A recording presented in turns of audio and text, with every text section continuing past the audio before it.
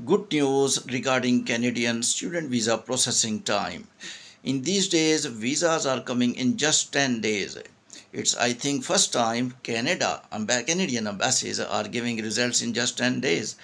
One student gave biometric at 28th of June, and he got his visa on 8th of July. Almost within 10 to 12 days, they are processing student visa.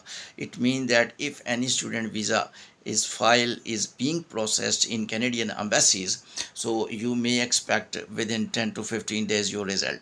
Even some students who did not file their student visa applications, now currently they had complete chance that their visa applications may be decided within 10 to 15 days. So therefore, it's best time to apply for Canadian student visa. Why Canada issuing a student visa so early?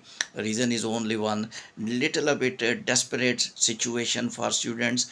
Canadian system new rules are being little bit criticized all over the world, because Canadian international education favor was very famous, and international educational market, one of the best market is Canada. So international students always prefer Canada than UK and Australia, but Canadian new rules and stopping them to get the PR, and little bit highlighting housing crisis with stitching with the students, deteriorated international students to apply for student visa. Therefore, now Canada is very sensitive, is processing students visa application to give them little favors out of this student new rules crisis.